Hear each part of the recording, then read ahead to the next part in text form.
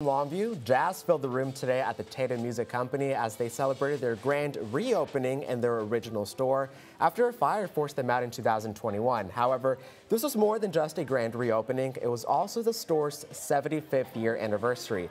We caught up with the store owner who shares how he became acquainted with the store in the early 80s. And I grew up in this business. I actually was the janitor back when I started when I was 11 years old. My father and Mr. Tatum were partners. So I started on Center Street. We were there up until probably the early 80s.